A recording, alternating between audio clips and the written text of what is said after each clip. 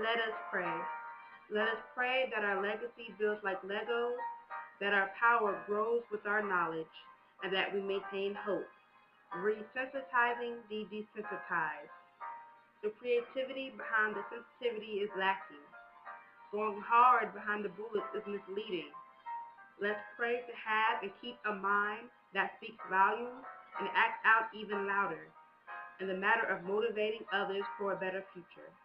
Let's continue what's been started way back when. What are you doing with your life?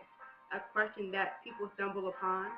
Let's uphold each other, gender coming together with gender, race coming together with race. No more trying to put people under. We all have our own place in this world.